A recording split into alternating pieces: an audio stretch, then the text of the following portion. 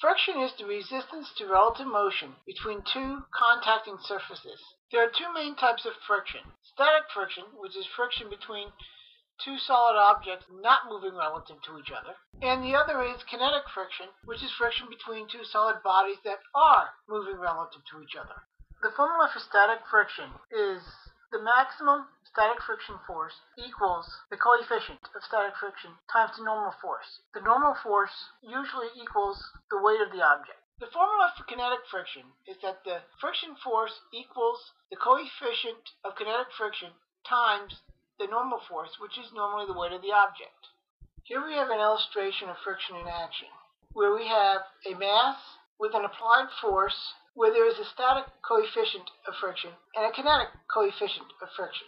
When a force greater than the maximum static friction force is applied to the mass, then it accelerates, as illustrated here.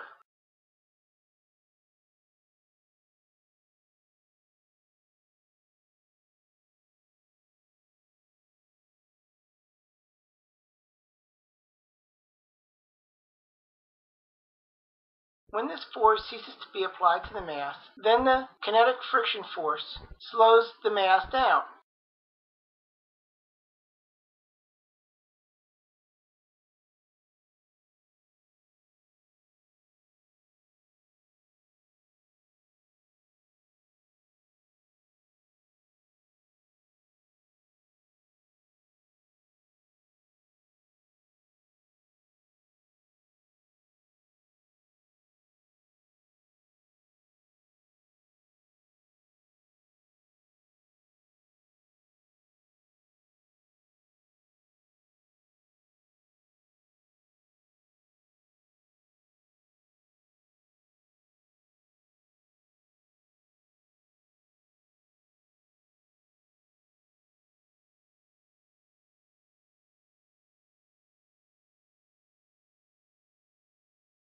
Until it comes to a complete stop.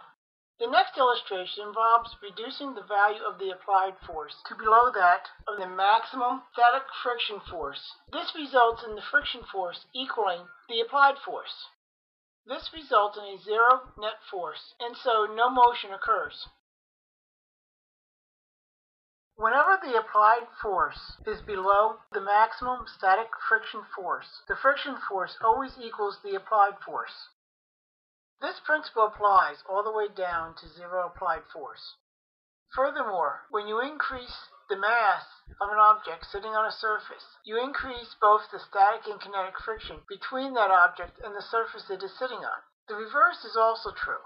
As you decrease the mass of an object sitting on a surface, you decrease both the static and kinetic friction between that object and the surface it is sitting on. In conclusion, friction results from the contact of two surfaces. Friction always works against motion, so as a result, friction slows things down.